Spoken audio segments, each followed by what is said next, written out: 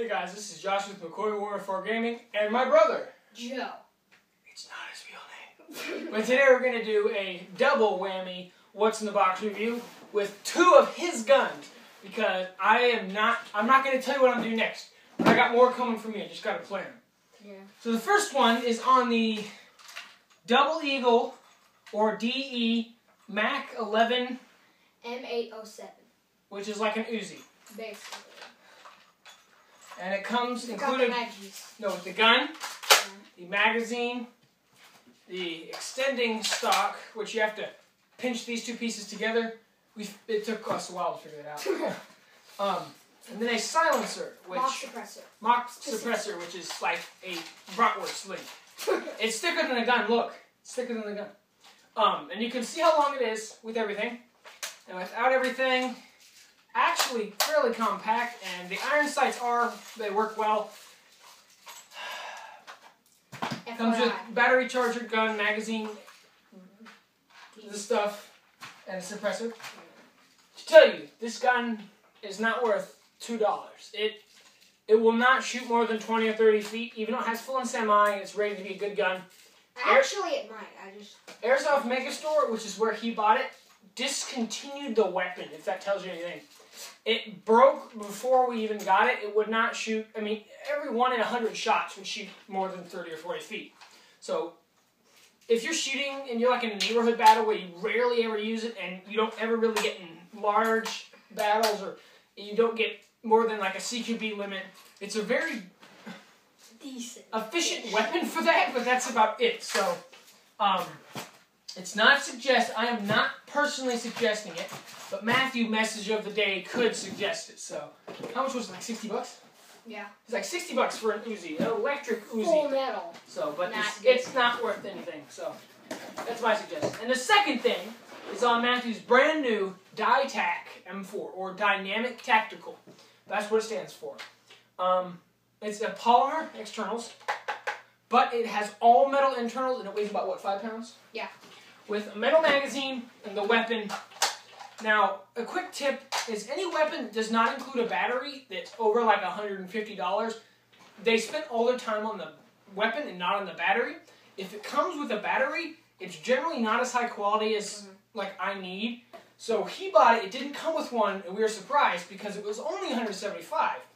But this is the tan version, and since it has the longer barrel piece, it can fit a M9 bayonet, I think. Yeah, maybe. Standard 300 round metal magazine. Made in Hong Kong. Charging handle over here. Releases it. Hop up piece. 6-point adjustable stock. It goes, the battery, you have to pull this little piece off. The battery goes in the stock and the wire just stays there. But to reattach it, it's kind of hard. These two pieces you have to push inwards and then down so it actually fits in the grooves. Otherwise it will not fit on right like that. It will not fit on right, and it becomes kind of a pain in your butt. And it has, we don't even know what this is for, but it has this piece. This helps release whenever you charge it like that. It helps release this pin.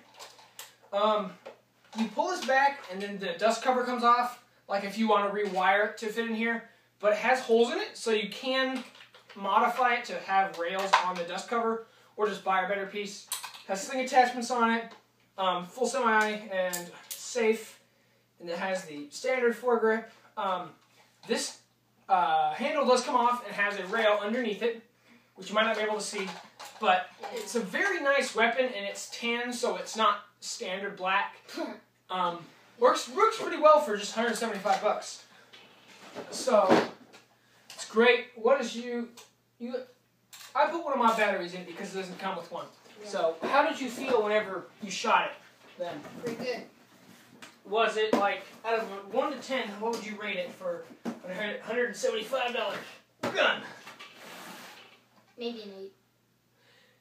It's Dytac, which not many people know about. But if you know about Crytac, Dytac is a slight diversion on it. They make very good weapons, and for relatively cheap. So check them out on MSGI, anywhere you go. So we have another video. I have another video coming for you, not him. But another video with my next What's in the Box later on. Today's Tuesday, so tomorrow, today's Tuesday, so tomorrow is Wednesday, and I'll be uploading this video probably Thursday or Friday because I have already one to upload today, after the one I already did. So tomorrow's the fight, and I'll upload a video, maybe one or two, for the fight tomorrow. And I'll upload this video Thursday or Friday, so it won't get up today. But when you see it, it'll be later, so.